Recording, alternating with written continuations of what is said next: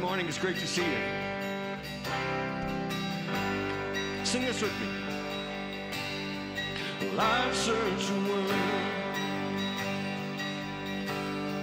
but it couldn't fill me. Man's empty praise and treasures of faith are never enough. Then you came along and put me back together, and every desire is now satisfied here in your love. Oh, there's nothing better than you. There's nothing better than you, Lord. There's nothing. Nothing is better than you.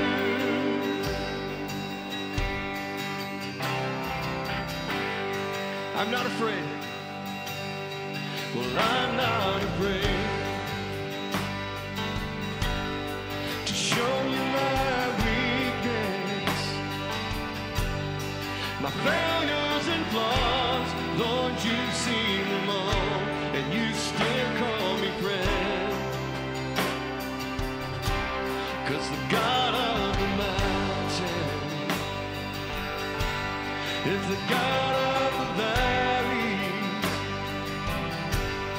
and there's not a place your mercy and grace won't find me again. Oh, there's nothing better than you. There's nothing better than you, Lord. There's nothing. Nothing is better than you. Oh, there's nothing better than you. There's nothing better than you, Lord. There's nothing. Nothing is better than you.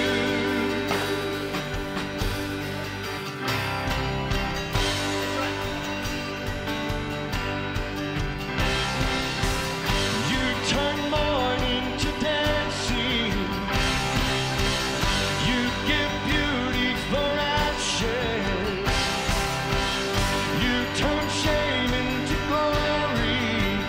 You're the only one who can. Sing that again. You turn mourning to dancing. You give beauty for ashes. You turn shame into glory. You're the only one who can. That's right. You turn graves into gardens. You turn bones into armies. You turn seas into highways. You're the only one who can. You're the only one who can. Oh, there's nothing better than you. There's nothing better than you, Lord. There's nothing. Nothing is better than you. Let's try singing it again. Oh, there's nothing better than you. There's nothing better than you, Lord. There's nothing. Nothing is better than you.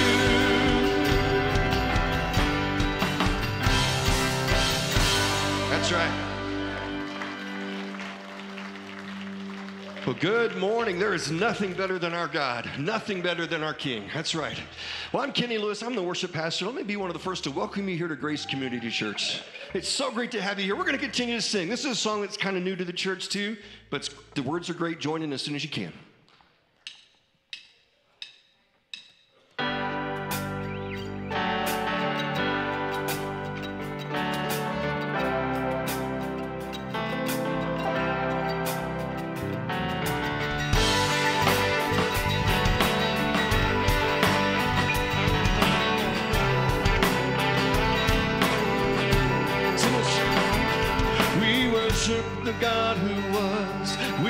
worship the God who is. We worship the God who evermore will be.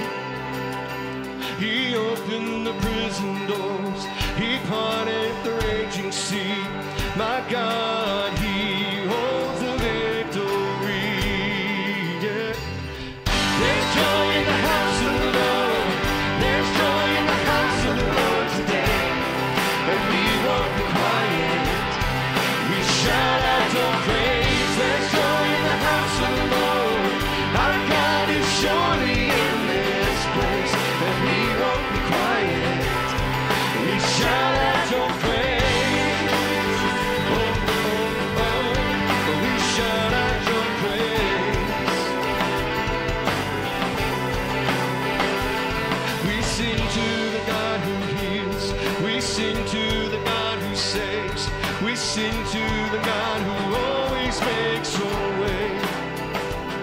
'Cause He hung upon that cross, then He rose up from that grave. My God, still rolling stones away. Yes, He is. There's joy in the house of the Lord. There's joy in the house of the Lord today. And we won't be quiet. We shout out your praise. There's joy in the house of the Lord. Our God is surely in this place. And we won't be quiet. We shout out your praise.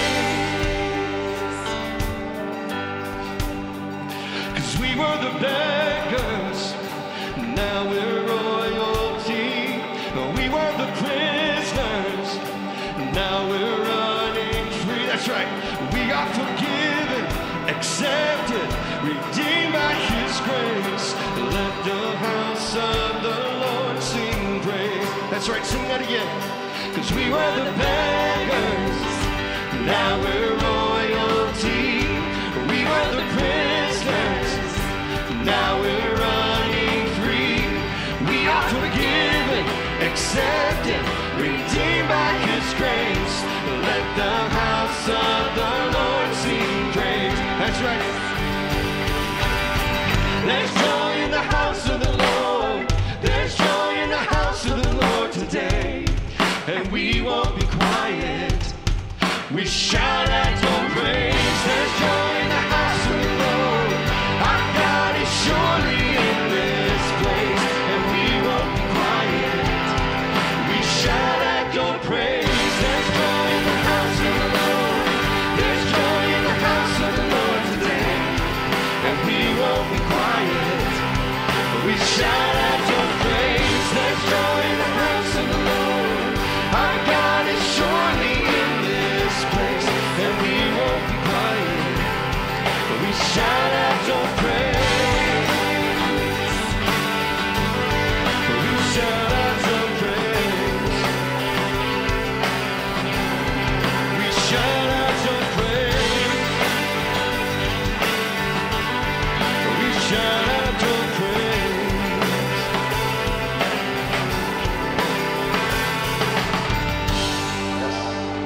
That's right.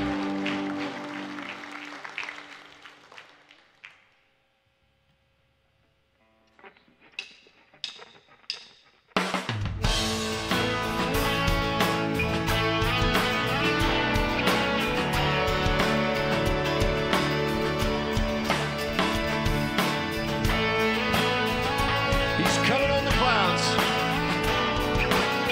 Sing this with me.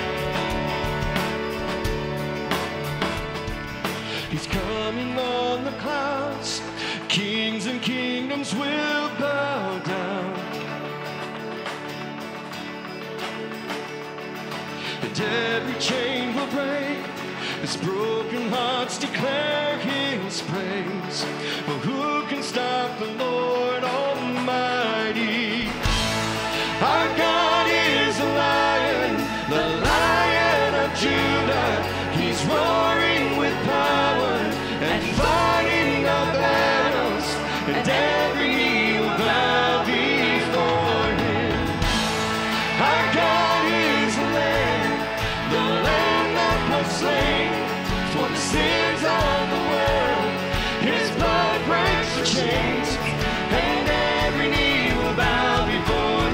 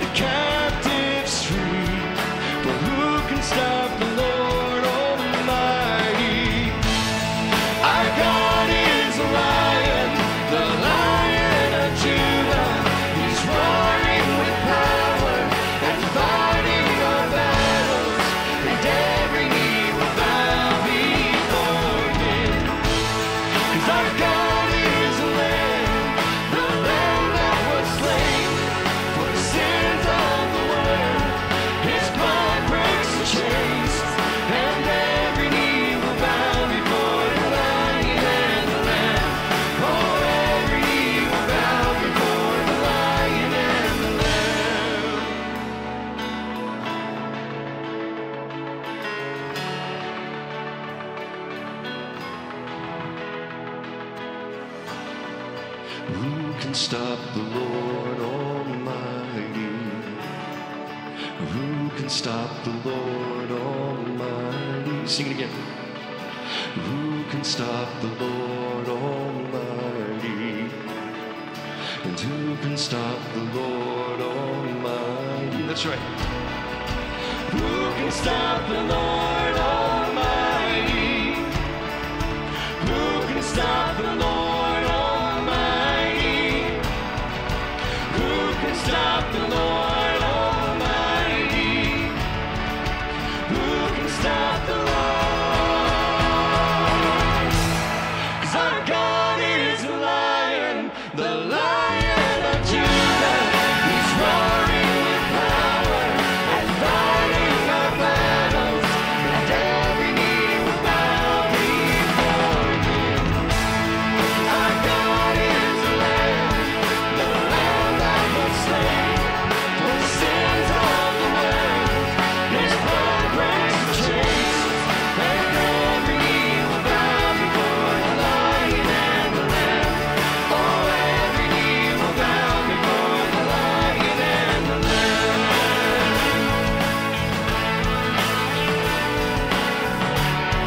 Oh, every knee will bow before the Lion and the Lamb.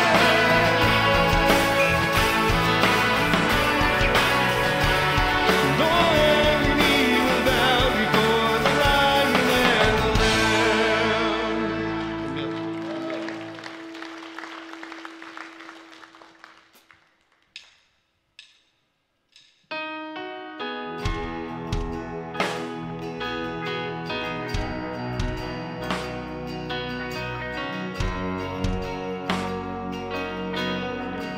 No matter where you are, I want you to know that our God is a way maker. When it looks like there is no way, our God will find a way. Sing this with me. You are here. You are here. You're moving in our midst. I worship you. I worship you.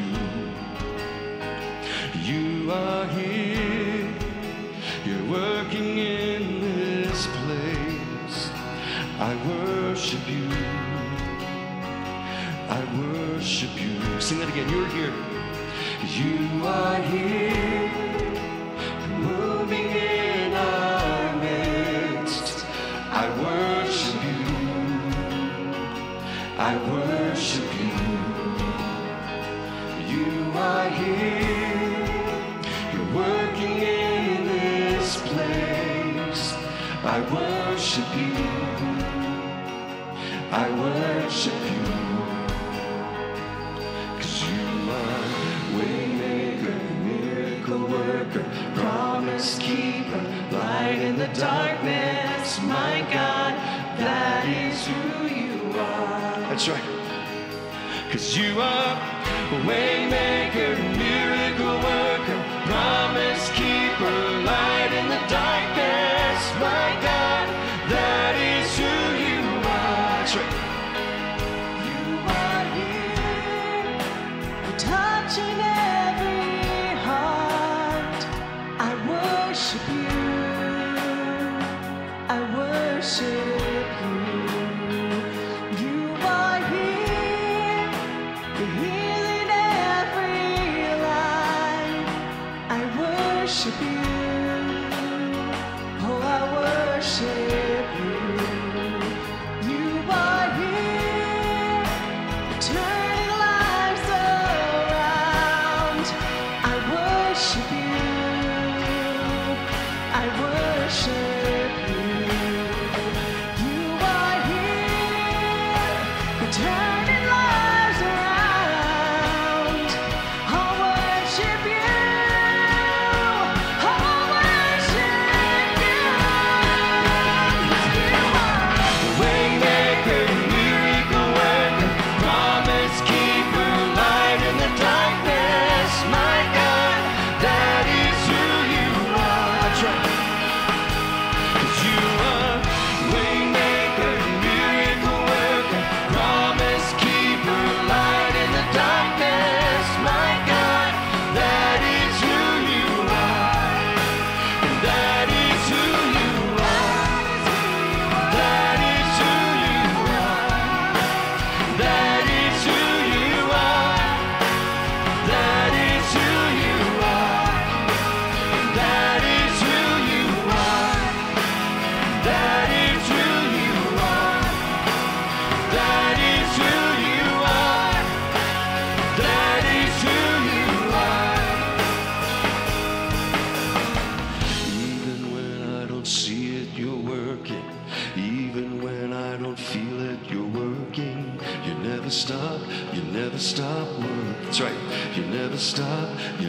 stop working. Even when I don't see it, you're working.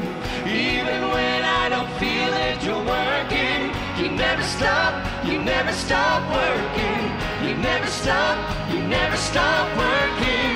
Even when I don't see it, you're working. Even when I don't feel it, you're working. You never stop working. You never stop working. Waymaker, miracle worker, promise keeper, light in the darkness. My God, that is who you are. It's who you are. Waymaker, miracle worker, promise keeper, light in the darkness. My God, that is who you are. That is who you are. It's who you That is who you are. That is who you are. That is who you are. That is who you are. That is who you are. That is who you are. That is who you are. Let's sing this together. Waymaker, miracle worker, promise keeper, light in the darkness. My God, that is who you are. That's right. 'Cause you are waymaker, miracle worker, promise keeper, light in the darkness. My God, that is who you are. Amen.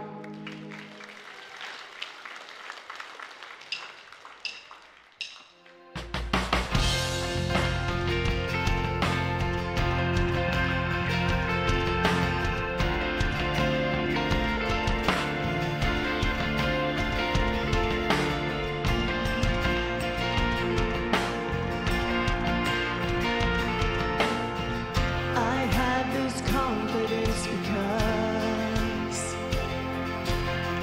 I've seen the faithfulness of God. The still inside the storm, the promise of the shore. I trust the power of your word, enough to seek your kingdom first. Beyond the barren place, beyond the ocean waves. When I walk through the waters, I won't be overcome. When I go through the rivers, I will not be drowned. My God will make a way, so I am not afraid.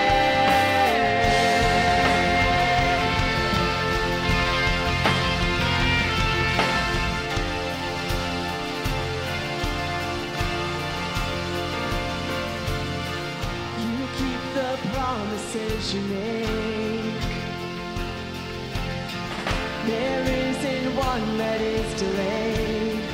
So I will not lose heart. Here I will lift my arms and start to sing into the night. My praise will call the sun to rise. Declare the battle won. Declare that it is done. When I walk through the waters, I won't be overcome.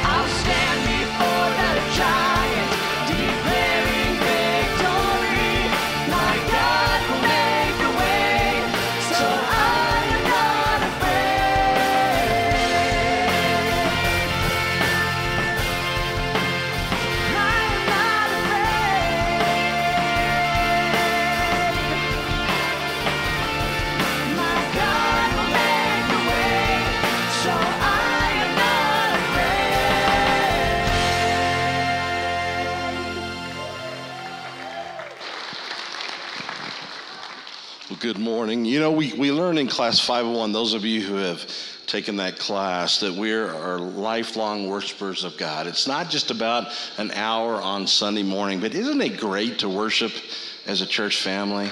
We can worship driving down the street and all that kind of stuff, but thank you guys for leading us this morning. We're going to continue our worship as we come to our time of communion. If you're new to us here at Grace, maybe not sure how we do communion, you can refer to the back page of your bulletin.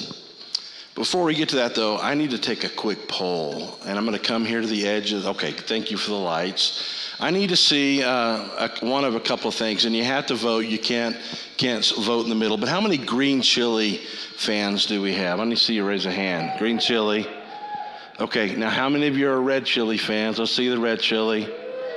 Okay, so and you can't say Christmas. I get it, here in the Southwest, you can do both. But here's what we're going to do for communion this morning. Those of you that liked red chili, you guys just might as well sit. We're going to let the green chili folks only go first. Now, I'll tell you why here in just a minute. I know that's a silly illustration, but let me go a step further. Pastor Rick continues his sermon this morning. We're going to talk about prejudice.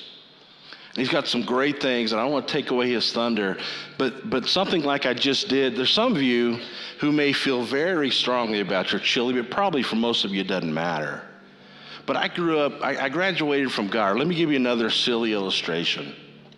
I guess it's been 41 years ago, wow, that I graduated from high school. You guys didn't even think I was 41, did you? See?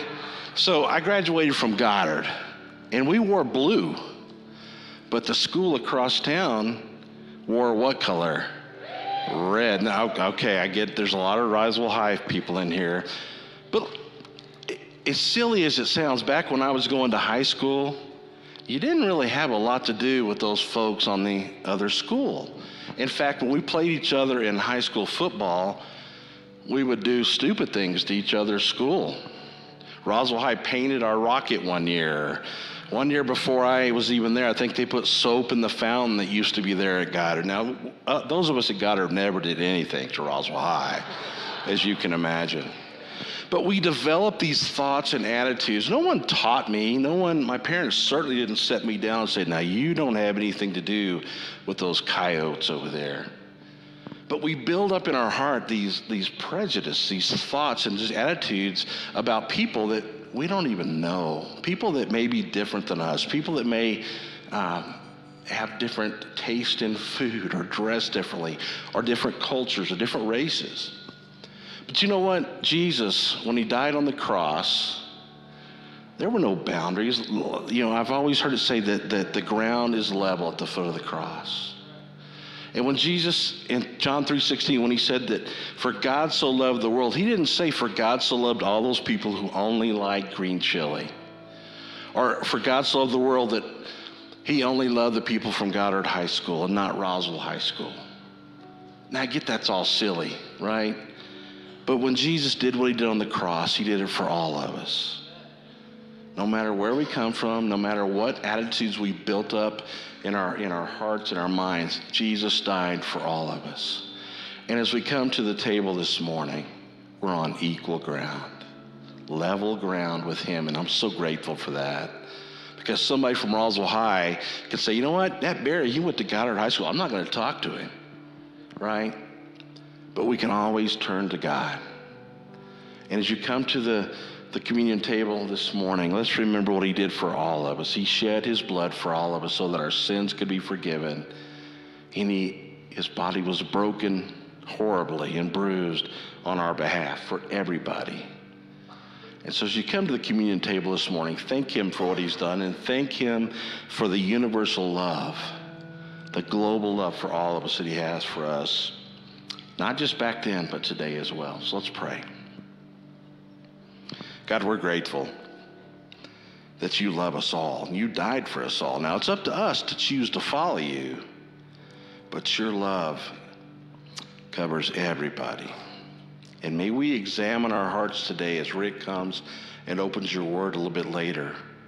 May we examine our hearts and invite your Holy Spirit to convict and to change where we need to.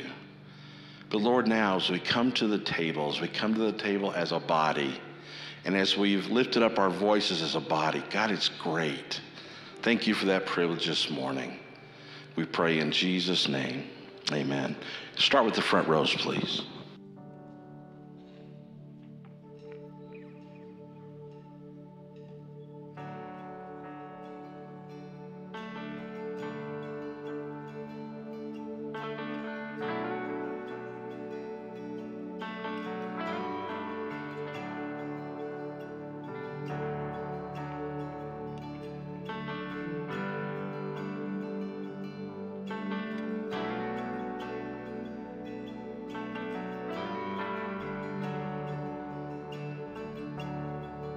In the crushing, in the pressing, you are making new wine. In the soil I now surrender, you are breaking new ground. So I yield to you into your careful hand. When I trust you, I don't need to understand. Make me your vessel. Make me an offering. Make me whatever you want me to be. I came here with nothing but all you have given me.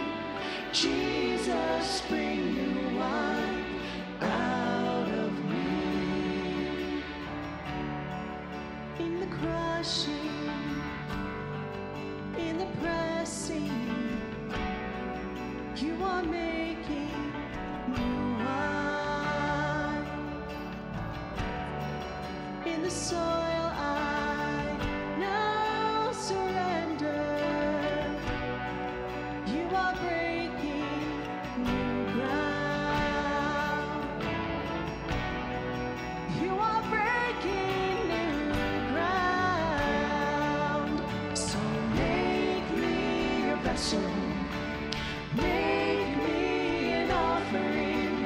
Make me whatever you want me to be. I came here with nothing but all you have given me. Jesus, bring new wine out of me. Jesus, bring new wine out of me. Jesus, bring new wine out of me. 'Cause where there is new wine, there is new power, there is new freedom, and the kingdom is here. I lay down my old place to carry your new fire today.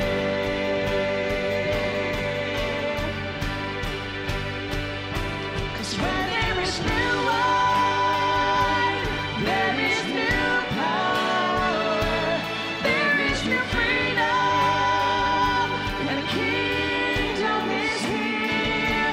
I lay down my old place to carry your new fire today.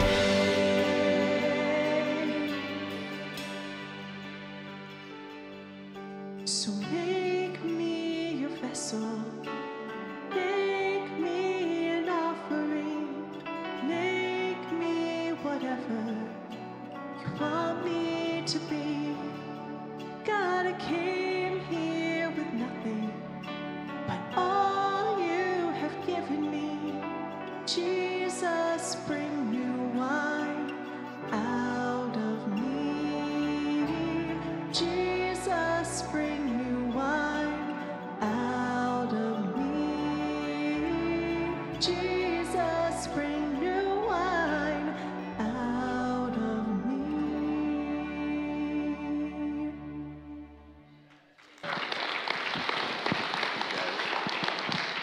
Well, good morning. We want to say a special welcome to those of you who are here this morning, especially our guest. If you're a first-time guest, we would just ask one favor of you. Actually, maybe more than one, but we'll start with the first one. When you came in the back door, you should have received a bulletin, worship bulletin, and inside that bulletin is a little card called a connection card. We would love to have record of your visit. That way you can find out more about us, we can know more about you. And if you will give us your address, we would love to get a gift to you later this week. So please fill that out. Rick will tell you how to turn those cards in a little bit later on. And we're glad the rest of you are here too, not just the first-time guest. We're going to take our offering here in just a second. And as our ushers prepare for that offering, I just want to pray here for them, and we'll take up our offering this morning. God, thank you for this time of worship. Thank you that we are blessed with a building in which we can gather. And God, we know the building is not the church, that we are your people. We are the church. But Lord, we're blessed, so thank you for that. May we take our blessing and bless others, God. May we take our message to the streets of Roswell and around the globe. Just as we heard from Lyndall last week and Matt and Christina, God, thank you for their being on mission for you, that we can have a part of that, Lord, that we can play a role. So, Lord, thank you for the offering we're going to take this morning. Use it to your glory. I know that you can do with it far more than we can ever think of. So, God, thank you for the faithfulness of the people here at Grace. And, Lord, we give you praise and thanks for your ever faithfulness, God. You never, ever, ever fail us. So, Lord, thank you for what we're about to take. We pray these things in Jesus' name. Amen.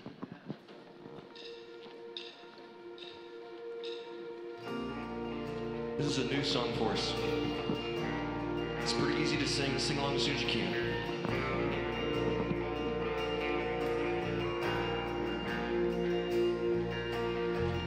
I'm calling on the God of Jacob, whose love endures through generations. I know that you will keep your covenant. I'm calling on the God of Moses, the one who opened up the ocean. I need you now to do the same thing for me, for me, for me. Oh God, my God, I need you. Oh God, my God, I need you now. How I need you now. Oh rock of ages, I'm standing on your faithfulness, on your faithfulness.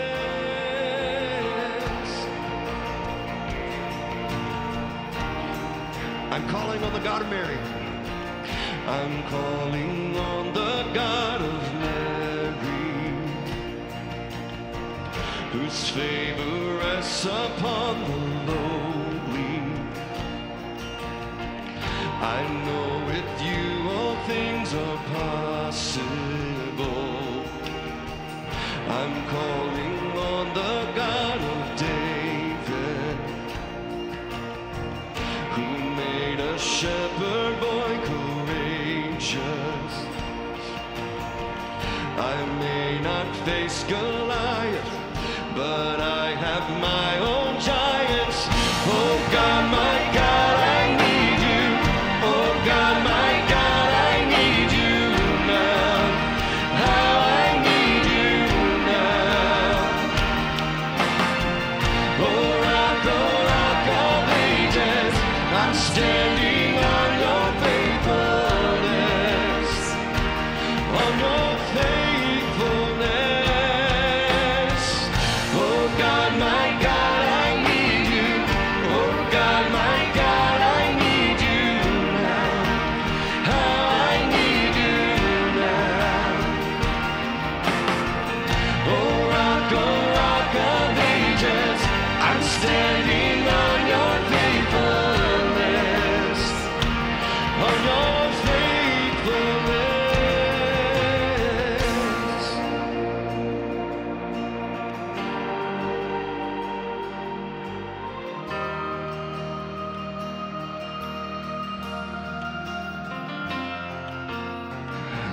heard your children then, you hear your children now. You are the same God. You are the same God. You answered prayers back then, and you will answer now. You are the same God. You are the same God. You were providing then. You are providing now. You are the same God. You are the same God. You moved in power then. God move in power now. You are the same God. You are the same God. You were a healer then. You are a healer now. You are the same God. You are the same God. You were a savior then. You are a savior now. You are the same God. You are the same God. Oh God, my God, I need you. Oh God, my God, I need you now. How I need you now. Oh rock of ages, I'm standing on your faithfulness. On your faithfulness. Oh God, my God, I need you. Oh God, my God, I need you now. How I need you now. Oh rock of ages, I'm standing on your faithfulness. On your faithfulness.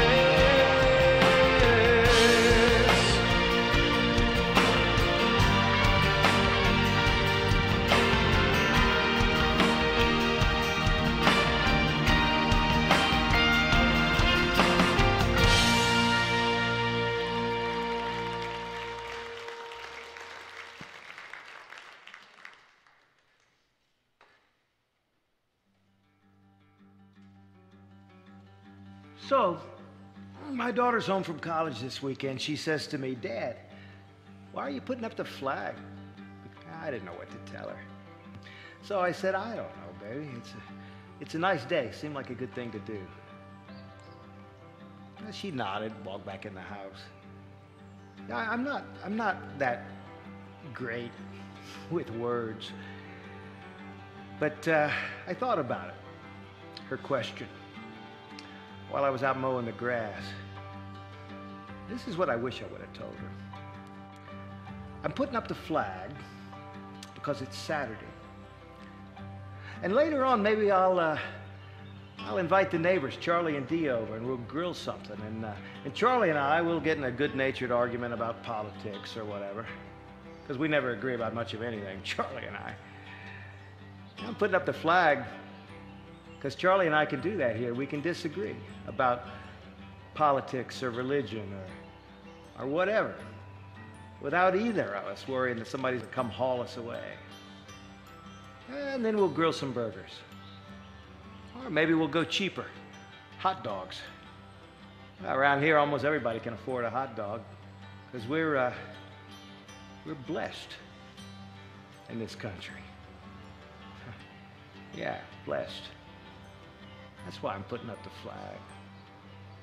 And then tomorrow, we'll go to church and we'll worship. And I'm putting up the flag because around here, you can think about God, and talk about God, and worship God, and nobody's going to tell you you can't. And I'm putting up the flag because the neighbor kid's in the Marines, and I want his parents to know that I'm proud of him. And I'm putting up the flag because it's a nice flag for a nice place. It's not a perfect place, not even close, but it's my place. I'm glad it is. So, I'm putting up the flag because it's Saturday and because I can.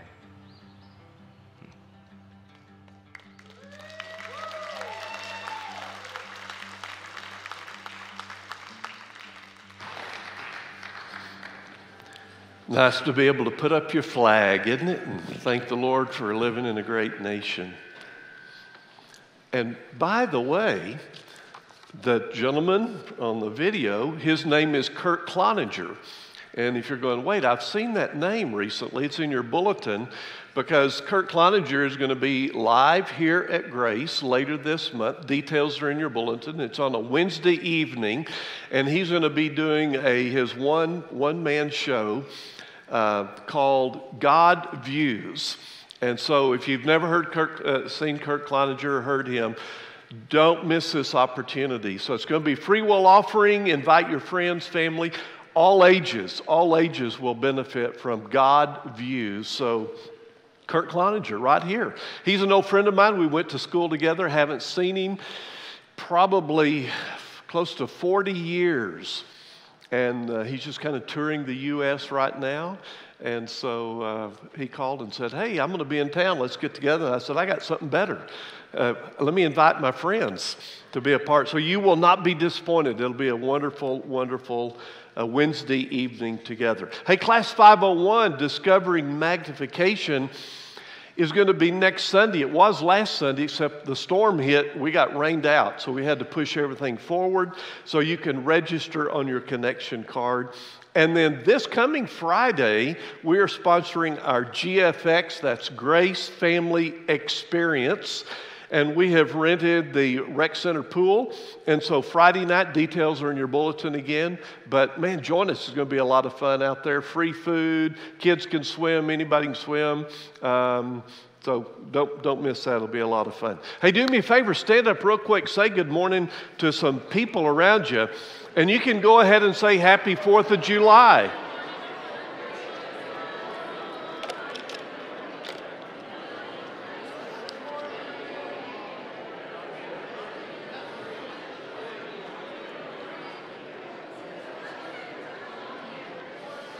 Thank you very much. You may be seated. Great to have all of you here today.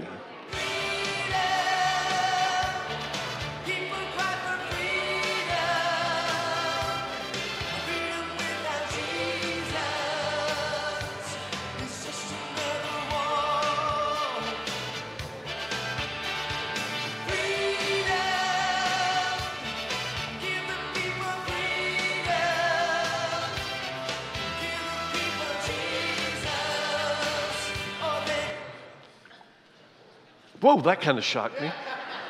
Well, that was a very appropriate song for today. Freedom, freedom. I got a question for you as we begin. How prejudiced are you? How prejudiced are you? When does your prejudice show? Is it racial prejudice, socioeconomic prejudice, political prejudice? Maybe financial or religious prejudice. All right, so we're going to do a little test this morning. This is a true-false test.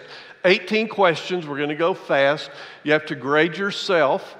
Okay, grade yourself. Your neighbor will not be grading you. And here's the deal, though. You can grade yourself under one condition. You have to promise to be honest. Okay, if you're going to be honest, I'll let you grade your test instead of your neighbor, all right? You ready? 18 questions, true, false. Number 1, Mexicans are lazy and steal. Number 2, white people are materialistic and racist. Number 3, by the way, no comments during this, okay? Number three, women are bad drivers. I said no comments.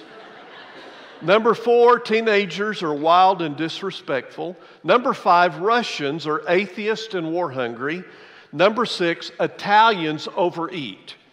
Number 7, Baptists are sectarian. Number 8, Catholics don't believe anything. Number 9, public school teachers are humanist. Number 10, private schools are rigid and self-righteous. Number 11, Democrats are really communist. Number 12, Republicans are rich and greedy. Number 13, I said no comments. Number 13, blacks prefer welfare to working. Number 14, God is on our government side. Number 15, Jews are tight. Number 16, blondes are dumb.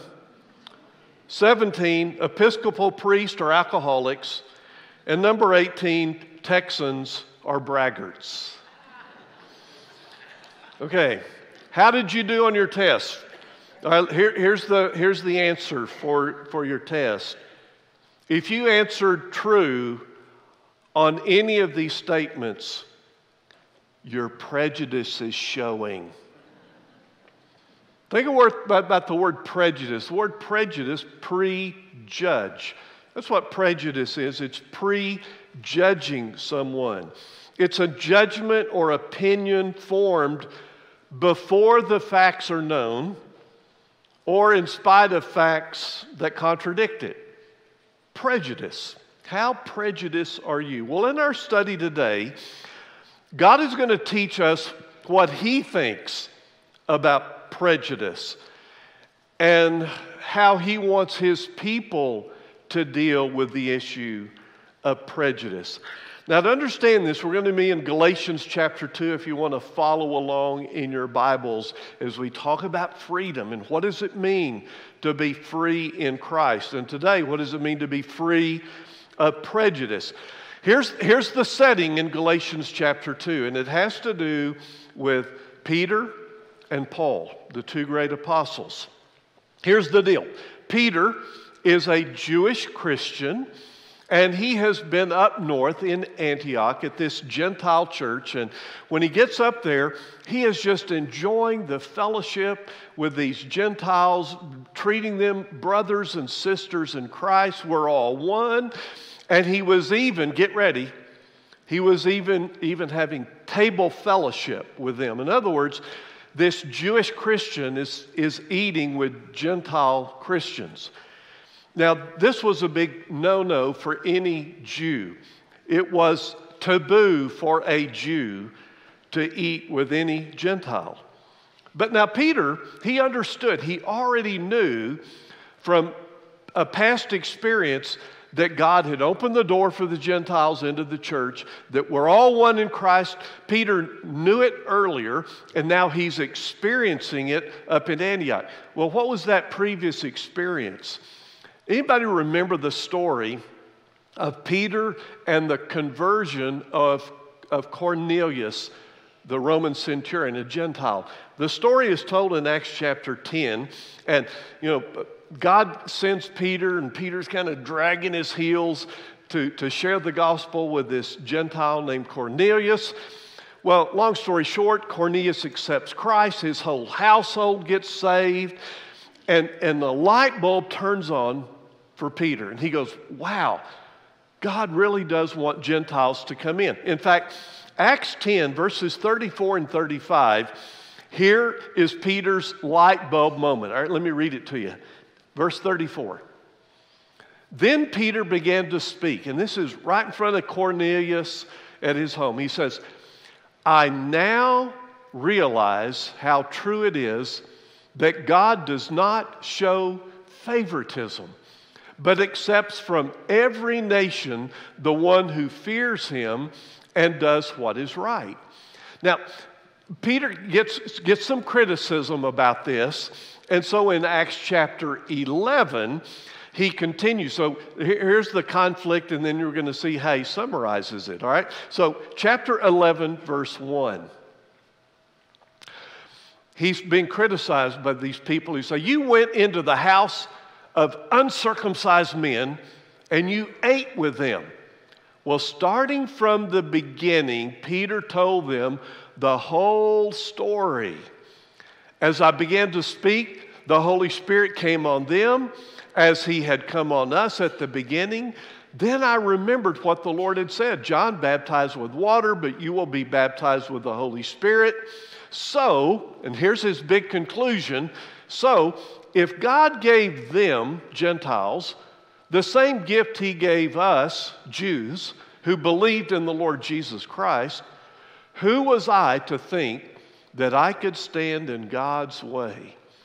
When they heard this, they had no further objections and praised God, saying, so then, even to Gentiles, God has granted repentance that leads to life.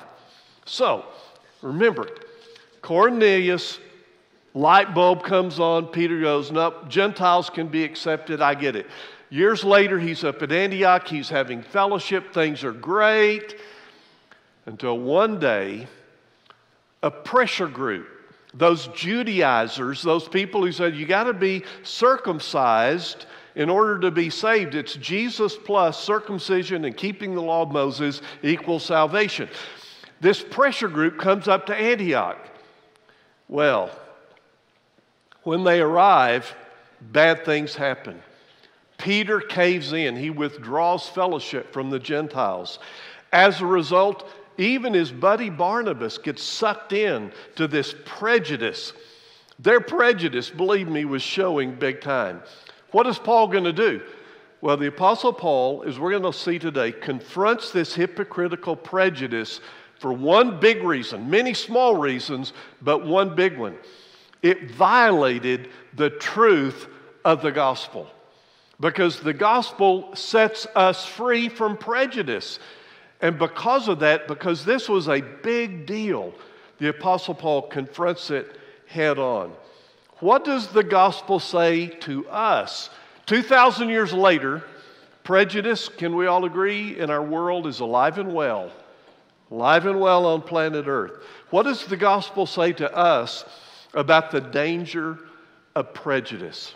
Let's see. You ready? Let's dig in. Number one, if you're taking notes. Number one, first thing we need to do, we need to understand the what of prejudice. We've got to understand the what. And here's what I mean by that. What is so bad about prejudice? What is so bad about showing favoritism and partiality? Galatians 2, beginning in verse 11. When Cephas, that's Peter, when Peter came to Antioch, Paul said, I opposed him to his face because he stood condemned. For before certain men came from James, that's that pressure group, he used to eat with the Gentiles. But when they arrived, he began to draw back and separate himself from the Gentiles because he was afraid of those who belonged to the circumcision group. The other Jews joined him in his hypocrisy, so that by their hypocrisy, here it is, even Barnabas was led astray. Paul said, when I saw that they were not acting in line with the truth of the gospel, I said to Cephas, Peter, in front of them all, you are a Jew, yet you live like a Gentile and not like a Jew. How is it then that you force Gentiles to follow Jewish customs? There's a good question. So what is so bad about showing favoritism and partiality? Let me give you some reasons in your notes. Number one, reasons we need to reject prejudice. Number one, it's hypocritical. Totally and completely hypocritical. Peter was not practicing what he knew to be right. Guys, anytime any of us show favoritism and partiality and prejudice, anytime we do that, we know better. We know better. We know God created all men equal. I think I've heard that this weekend. God created us all equal. We're all sinners in need of a Savior. None of us are better, none are worse. No. So anytime we show prejudice, we're being hypocritical, because if we didn't know any better, that'd be a different story. Guys, we know better. And if you didn't know better after this morning, you know better.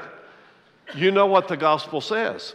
So number one is hypocritical. Number two, very important, it is motivated by fear. Motivated by fear. Peter was doing fine until the pressure group came, and the old question hit Peter. Oh, what are other people going to think? Oh, if I don't join them in their hypocrisy, what are people going to think of me? Oh, I could be criticized, or I could be ostracized. By the way, same way in our world today. If you take a stand against prejudice, prejudiced people are not going to like you. And it's going to take courage to stand up and say, hey, I'm not afraid. I'm not afraid to speak out when I see prejudice. It's motivated by fear. Number 3, very dangerous here, it influences others. It influences others. Peter's prejudice was contagious. All of a sudden, it ain't just Peter, but it's all the other Jewish Christians. They start withdrawing. And even his buddy Barnabas, you got to be kidding, son of encouragement, he gets sucked in. Prejudice, we have to be very careful. Parents, do you realize if you are prejudiced, you will infect your children with the disease of prejudice? You'll just pass it down to the next generation, the next generation. It influences others. And then number 4, the big one, it contradicts the truth of the gospel. What is the truth of the gospel? The gospel says any person can come to God and be justified by their faith in Christ. Anyone can be accepted by God if they will believe in Jesus Christ. The door is open to all. Jesus didn't die for one group or another group or this group or that group, but not that group. No, the door is open to everyone. You know, we used to sing it in Sunday school, red and yellow, black and white. And yet, I'll tell you how we lived it in my church. Yeah, white and white and white and white. No, God opens the door for all people. All people. Proverbs 29:25. How about this? Very interesting. Fear of man will prove to be a snare, but whoever trusts in the Lord is kept safe. Fear of man, fear of other people. What will other people think? That's what happened to Peter. It can happen to us if we're not careful. That's why we need to understand the what of prejudice. What is so wrong with showing prejudice? All right, number 2. Number 2, we need to understand the how of prejudice. The how of prejudice. Here's what I mean. How should we confront prejudice? We need to understand, because it's going to be around us at work, at school, wherever we are. Sometimes in our extended family we have prejudice. How will we confront prejudice? Well, let's look again at verse 14. A little more detailed here. Paul said, when I saw that they were not acting in line with the truth of the gospel, I said to Cephas, Peter, in front of them all, you are a Jew, yet you live like a Gentile and not like a Jew. How is it then that you force Gentiles to follow Jewish customs? How do we confront prejudice when it raises its ugly head in our lives, in our family, in our job, school, community? Here's how Paul did it. I highly recommend it. Number 1, confront boldly. Boldly. Man, Paul said, hey, in front of everybody, you got to remember, Paul is up against some heavyweights here. I mean, this is the Apostle Peter. The guy with the keys of the kingdom dangling from his belt. I mean, this is a big dude. And Paul has the courage to confront somebody who has a lot of authority and a lot of power and a lot of influence. There may be times where you are called upon to take a bold stand against prejudice, and you may have to do it to people that are like a little over you, maybe in authority. Maybe it's your boss, or maybe it's somebody in your family that has a lot of authority and clout. Bold. I'm impressed. Paul doesn't back down. So, number 1, boldly. Secondly, you confront it directly. I love the fact that Paul pinpoints the error. You're not acting in line with the truth of the gospel. Notice he doesn't start a gossip campaign. He didn't go down the street and start a new church. No, what does he do? He said, listen, guys, we got a problem. He confronts it boldly and directly. And then number 3, publicly. Now, why did Paul do this publicly? Because Peter's sin was public. A public sin needs to be confronted publicly. A private sin, confront it privately. But Paul did not hide this public sin from public exposure. Because he said, I did it in front of them all. Well, who is the all? It's the church. Doesn't mean he didn't go down to the Roswell Daily Record or the Antioch Daily Record, and write an article, send it to the editor. No, it wasn't for the world, but the church. Peter had demonstrated hypocrisy publicly in the church, so he confronted it publicly. I just had a flashback. This was years and years ago. But there was a guy in my church. He was a white guy, and he was just prejudiced against black people. I don't know where he grew up, but man, it was just in his DNA. And, pretty regularly he would let a slur go or just say something very prejudiced against black people. And, I was with him one time, and he let one rip, and it just got one all over me. And I said, you know what? I said, someday when you die and you go to heaven, God is going to move you into an all-black community.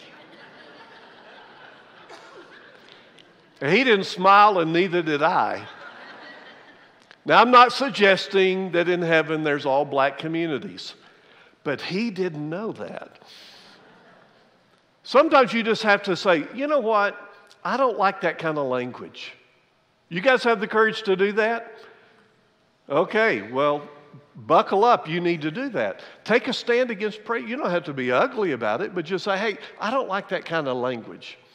So I know some of you have had to do that in your job, in your family, with off-colored jokes and, vulgarity. You kind of had to say, hey, I'd appreciate it if you didn't talk that way around me. How about let's do the same thing with prejudice? And I'm looking at this audience. If all of us did that in our neighborhood, in our school, in our work, we might challenge some people to take their own prejudice test and see how many true and false they are on their list. We got to have the courage to confront prejudice whenever and wherever we see it, beginning with the person we're looking at in the mirror. There's a great place to start. Look in the mirror and be bold and be honest. Okay, am I prejudiced? Is there anyone out there that I feel like is just a little lower than me? You got prejudice. So be honest and deal with it. That's the how you confront prejudice. Number three, we need to understand the why. Very important, the why of prejudice. Here's what I mean. Why should Christians oppose prejudice? Here's the big why. Now follow along, beginning in verse 15, because Paul gives a great theological statement, but it all is connected to prejudice. Paul says, we who are Jews by birth and not sinful Gentiles know that a person is not justified by works of the law, but by faith in Jesus Christ. So we too have put our faith in Christ Jesus, that we may be justified by faith in Christ and not by the works of the law, because by the works of the law no one will be justified. But if in seeking to be justified in Christ, we Jews find ourselves also among the sinners, does that mean that Christ promotes sin? Absolutely not. If I rebuild what I destroyed, then I really would be a lawbreaker. For through the law, I died to the law so that I might live for God. I have been crucified with Christ, and I no longer live, but Christ lives in me. The life I now live in the body, I live by faith in the Son of God, who loved me and gave himself for me. Now, I do not set aside the grace of God, For if righteousness could be gained through the law, Christ died for nothing. What is Paul getting at here? Why should Christians oppose prejudice? He gives the theological statement with implications for prejudice. Follow me here, all right? Will you please? Why Christians should oppose prejudice? Number one, because we're all sinners. Verse 17, very clear, we're all sinners. The light of the gospel exposes the fact that we all need a Savior. So if you need a Savior and I need a Savior, what does that mean about us? We're equal. Now, we could sit around all day long and argue about who's the biggest sinner. You know, Paul in another place says we were all dead in our sins, right? Now, you can argue all day that, okay, you're dead, but I'm deader, and he's the deadest. It's about as ridiculous as going to the cemetery and saying, hey, this guy's deader because he died 100 years ago. He's deader than this guy. We don't even use the word deader because there's no such word. And yet we sit around thinking, well, yeah, I know I'm a sinner, but I'm not as bad as... Sin is sin. Dead is dead. We're all in need of a Savior. And the gospel exposes that fact. And that's what Peter and Barnabas and those hypocritical guys needed to understand. Our only hope is being justified by faith in Christ. Number two, he says trying harder doesn't help. Verse 18. That's where he says, you know, if I rebuild the law, if I rebuild the system of justification by works, it only re-exposes how sinful I am. Paul is just showing the ridiculousness of their argument. And he said, when you do that, if you start saying, okay, you're going to be saved by keeping the law, what are you doing? You're just rebuilding the walls of prejudice, because the minute you start going by law, you say, well, I'm more saved than you because I keep the law better than you. You fall into that trap. Number 3, he says the old person must die. The old sinful nature must die.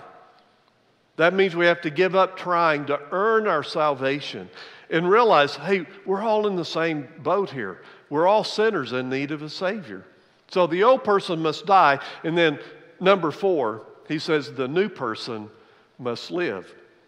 The new person must live. We become new creations, Paul says, and now we're motivated by gratitude, empowered by the living Christ inside of us.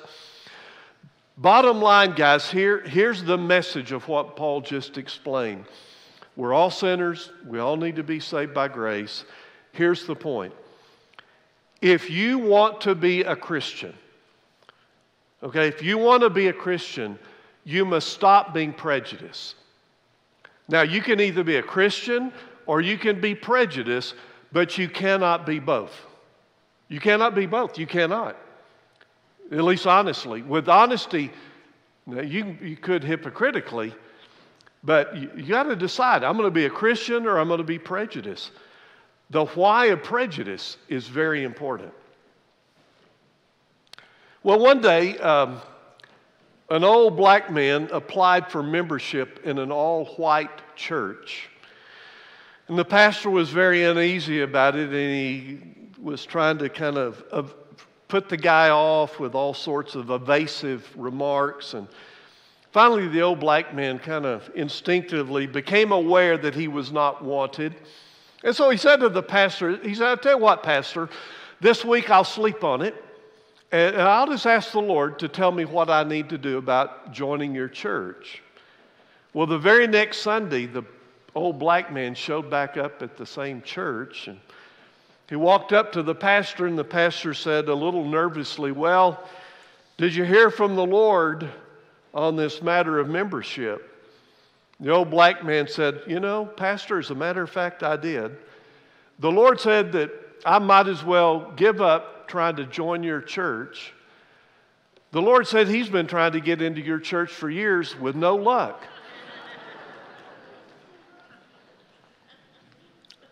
Yeah, in your notes, the gospel makes one fact crystal clear. We're all in the same boat. That boat is sinking. We're all sinners in need of a Savior.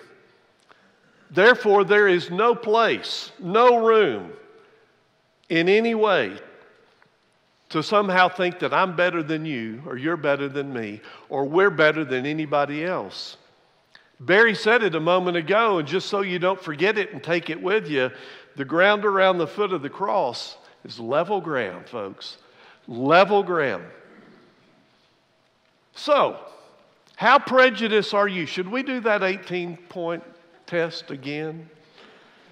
Don't let favoritism and partiality and discrimination suck you into the prison of prejudice. Break free. Break free by making a bold and direct, and if need be, public stand for God by standing against prejudice.